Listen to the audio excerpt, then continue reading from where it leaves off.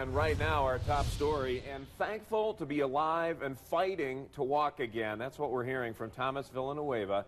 He's the man hit in the crossfire during a police investigation at the Murray Hill Apartments on Monday, where Deputy Micah Flick was killed. News 5's Katie Blaze has his story from Memorial Hospital tonight. I'm just glad that I have my life still. Shot in his back, and now facing the possibility of being paralyzed from the waist down. For some reason, I blacked out for like 3 seconds, didn't see a thing, and then I turned to my right, and I saw these two people, and they were fighting over a gun. It's how Thomas Villanueva describes what happened on Monday when he was shot. No warning, nothing like that. I fell. I broke my eye, chipped my tooth.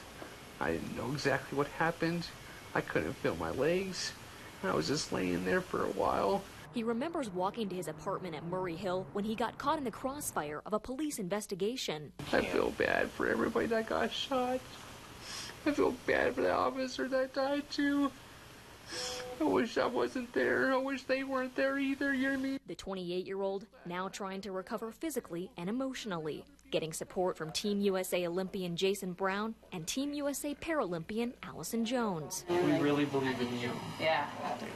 The 28-year-old now trying to recover physically and emotionally.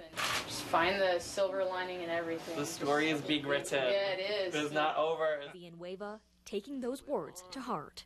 I'm going to make it. I'm going to start walking again. I'm going to start walking again. I know that.